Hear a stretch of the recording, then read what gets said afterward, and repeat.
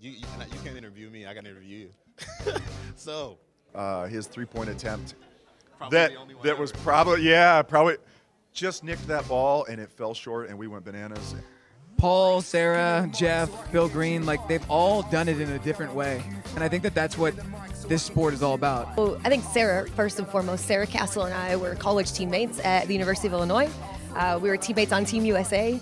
Won some national championships together, won some gold medals together. Yeah, to be honest, man, this is my first Hall of Fame event, and to feel like you have a connection with all of the inductees that are going in, to be honest, it's kind of surreal. Definitely speak to Glass a little bit because,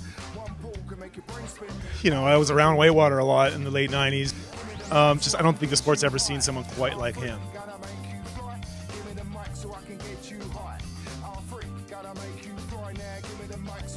Sarah I got to play with a little bit, and so she kind of was a very good leader while being on the USA team with her. Knew Bill Green back in juniors and you know, played against him in juniors. Like you said, I went to school with Sarah, played on the national teams with Paulie and Glass, you know, learned the value of hard work from Glassbrenner and learned how to be a leader from Paulie.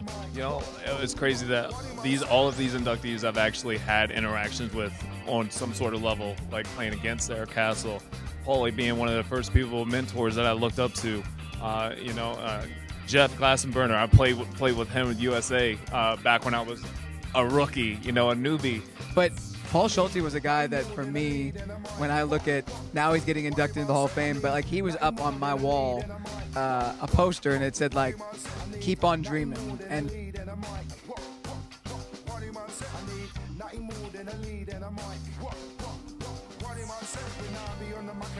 this is like a prime example of like when you do that, when you leave a legacy, when you make an imprint on this sport, it lasts a lifetime and you get inducted to be a part of a select few.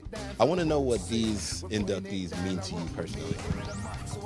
Man, okay. Well, yeah, all of them have had such an impact on me personally in the game. And so, you know, like you said, I met Glass when I think I was 14 or 15, when he started playing wheelchair basketball. Right, because like when you see all the players that you admire, for me, it was Deb Sunderman, it was Susie Grimes, it was like those women that came before us.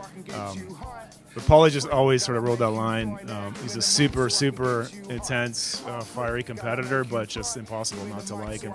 Oh, man, I think not just a ball player, but they give back in different ways, and they help out supporting and making the sport grow. So yeah, Sarah has done so much outside of just playing basketball.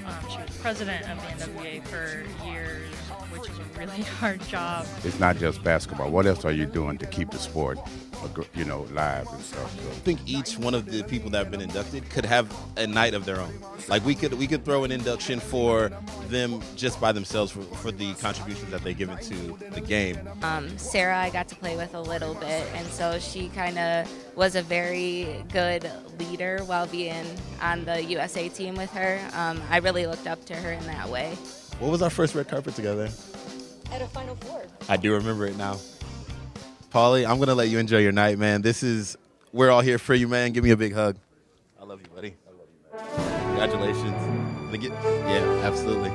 We look a little flyer now, though. We look a lot flyer.